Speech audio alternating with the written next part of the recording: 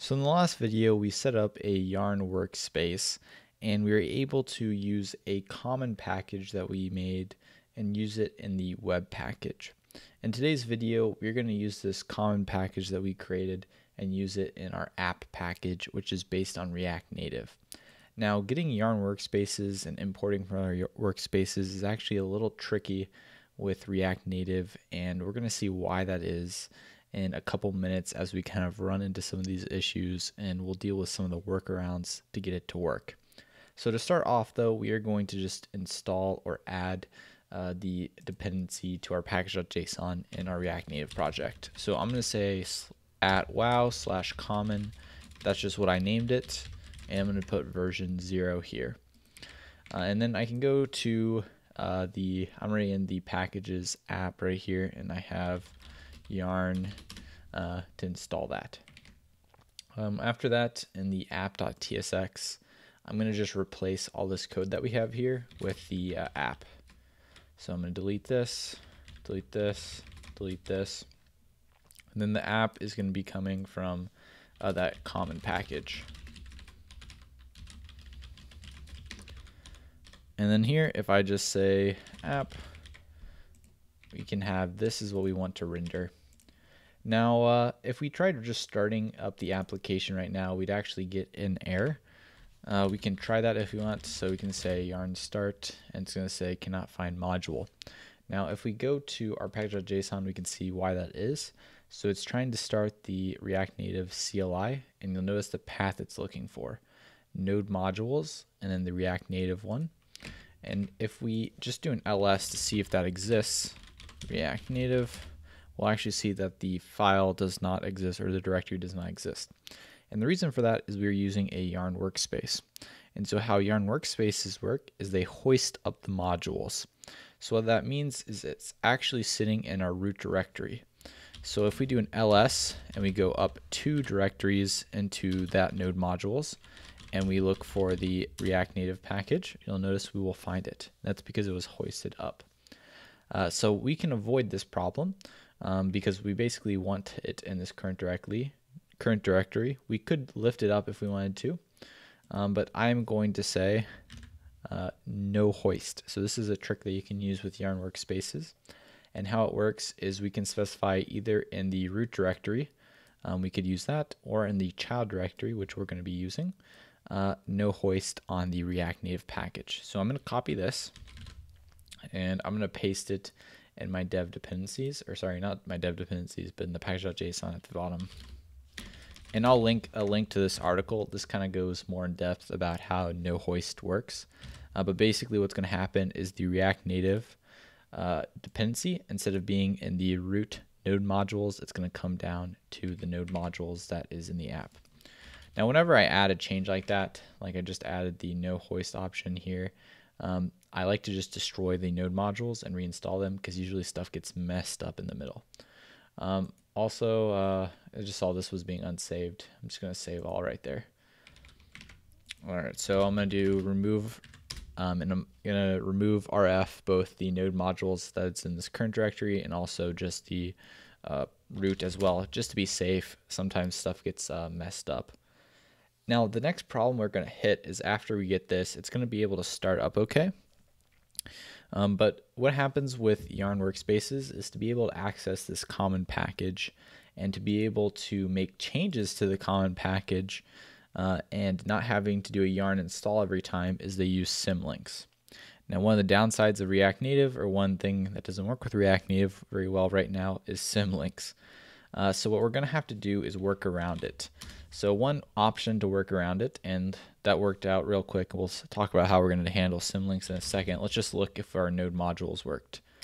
So if I do an ls on this node modules / React Native, you'll notice it's now here. So if I were to do a yarn start, it should indeed start the packager.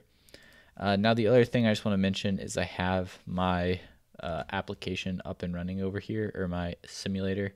And if I try to reload this right now, it should have a problem. Yeah, perfect. Well, not perfect, but here's the error. @wow/common does not exist in the haste module map. So this is where it can't basically get the symlink that we're using for that. Now, one thing I want to mention real quick is to start up my simulator over there, I just did yarn iOS, which ran this over here. This start up the simulator. And the other thing is when I was starting it up, because I moved this into a different folder when we were setting up the workspace, there's this iOS build folder right here that has a basically cached version of the build, and it had the relative directories all messed up, so I had to delete this build folder to get that to work. So you may have to do the same thing if you were on Mac. I'm not sure if there's equivalent for Android, doesn't look like it. All right, so we started that. We need to handle this next error. Now, I'm not sure the best way to handle symlinks in React Native right now. I'm not sure if there's a standard way, because the default bundler that comes with React Native, I don't believe works with it. And there's a ton of open issues about it, so hopefully that'll be fixed soon. But one way that's super easy to fix it is this one library called WML. And basically what this does is we can just specify a directory. So for us, we're going to specify the common directory, and it's going to basically copy over the files every time we make a change. So we're going to be using that. So if you don't have this already installed on your computer, you're just going to run npm install, and it's going to install globally. So after that, what we're going to do is Control C this, is we're going to say add, and we're going to run this command right here. So we're going to go up a directory and get the common folder, and then we're going to put it into our node modules @wow/common. So you'll notice here, this is just the name of the package, and here's where the local directory is. All right, so if I do add, I'm going to say yes, ignore node modules, and then what I can do is WML start. So now what's going to happen is anytime I make a change in the common folder over there, it's going to copy over all the files. And where it's going to copy is that node modules /wow. If we take a look at that, we can see, funny enough, it looks like our app is here. I'm not sure why that's there. /common, and we can see our code is there. Now, I don't actually want... it kind of looked pink there, and I don't want it to be pink because that usually means it's a symlink, but let's just see if this fixed it. So yarn start, and if it didn't, I'm just going to delete it and then recreate it. So let's reload this. Yeah, see, I didn't think it would. And I'm just going to, let's do an ls on it again just to make sure. Okay, when I do an ls here, it showed it like that, but if I did an ls here, oh, this is because I'm in the root directory. That was just my bad. All right, let's come back over here. So one thing I noticed about the error is it's coming from React, or it's coming from not being able to find the module React. So what we can do is we can say no hoist on React as well as React Native, and that should be able to find it. So I'm going to just copy paste this, and I'm going to say React here instead of React Native, give that a save, and then I'm just going to remove the node modules and the parent. Reason being, if I remove them locally, it's going to destroy kind of our symlink setup or our WML setup. So I'm just going to say remove the root one and do yarn, and that should add it for us. And then when this is done, what we can do to double check this works is, again, we can just do an ls on the node modules and make sure that is all there. Another thing is to make sure your WL or WML thing is working, is you can go to packages app, and if we do an ls there on common, oh, it's mine. Oh, I guess it deleted mine even though I didn't want it to delete. All right, we can just restart it. So Control C, and we'll restart that. And let's come back over here. All right, so it exists, and if I go into dist, you should be able to see the index.js. That's all good, because this is what we're actually importing, is that index.js from the dist folder. So you want to make sure that's there. And now we should have a node modules React. It should probably be done loading. Yeah. So I'm going to come back and just say yarn start and start up the packager, and then get this running. All right, cool. So that looks like it's able to load now, and we can increment it so it is working. So as you can see, it's a little tricky to get this set up, but the gist of it is we had to no hoist some things, so bring some modules down. So in our case, we had to do React Native and React. And then after that, the other tricky part is making sure that the packages that we're using are symlinked, or in this case, we didn't want them symlinked. So we had to bring them over by using WML.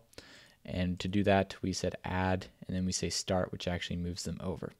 Now, whenever we make changes to the comment, it should move it over, so we don't need to do anything there as long as we have this up and running. The other thing is, if we were to add more packages we wanted to depend on, we'd have to WML add.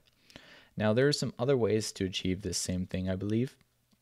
In the past, I've played around with, I believe it's called like React Native config or something, where you can kind of get it. I don't know if that solves the symlink problem or if it solves the no hoist problem, but one of those. But it can be a little harder to set up, where this is not too bad to set up. So I figured we'd start here, and then if we run into more problems, we can investigate that later.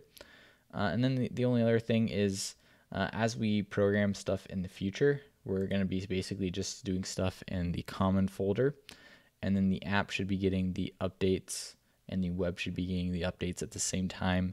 And I'm pretty much just going to focus on what it looks like on the web, just because it's a lot easier to get set up and to also just view it and watch the renders in real time versus React Native.